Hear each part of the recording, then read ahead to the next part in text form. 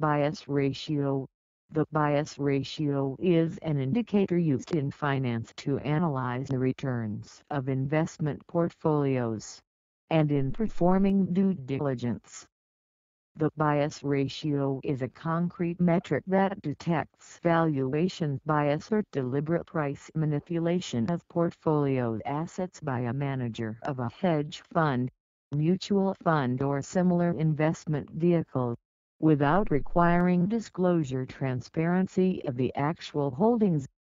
This metric measures abnormalities in the distribution of returns that indicate the presence of bias in subjective pricing.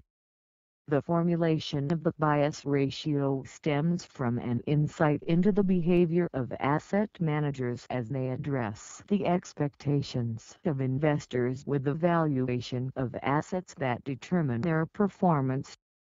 The bias ratio measures how far the returns from an investment portfolio, e.g. one managed by a hedge fund, are from an unbiased distribution.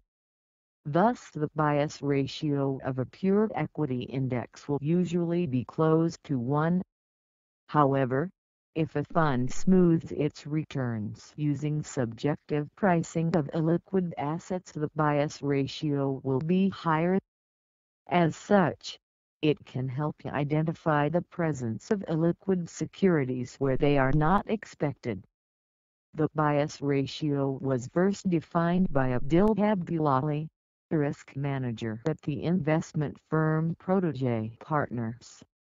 The concepts behind the bias ratio were formulated between 2001 and 2003 and privately used to screen money managers. The first public discussions on the subject took place in 2004 at New York University's Curran Institute and in 2006 at Columbia University.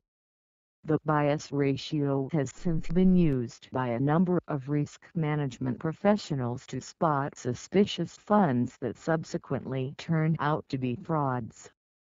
The most spectacular example of this was reported in the Financial Times on January 22, 2009, titled "Bias Ratio Seen to Unmask Madoff."